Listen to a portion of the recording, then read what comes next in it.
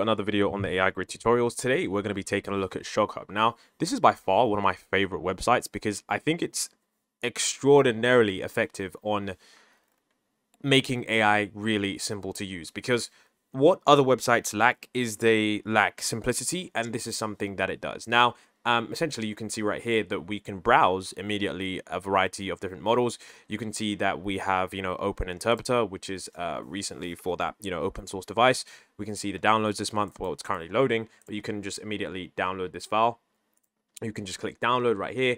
And Shog.AI, I know this is going to be just a quick tutorial, but it's really, really effective at just making things really simple. Because I'm not going to lie to you guys, okay? I probably shouldn't be admitting this, but the download button on Hugging Face is hard to find. Like, I know that sounds ridiculous, but it is, okay? I'm just going to say what it is. It is hard to find. So, this is going to be a website that I hope they continue to, go on and continue to upload, because it will honestly be very, very successful.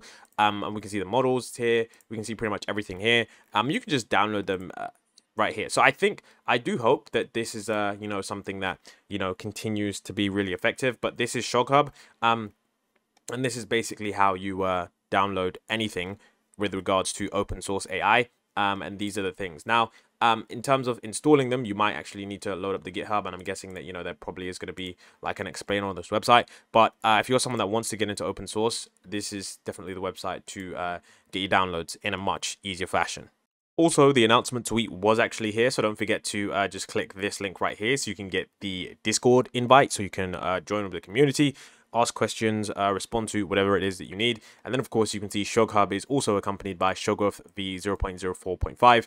New improved Shoggoth mode with new multiple features, security patches, bug features. You can actually download that there. So I'll include a link to this description, or this tweet, in the description below. So let me know if you have any questions on open source AI, and hopefully this video helped you out.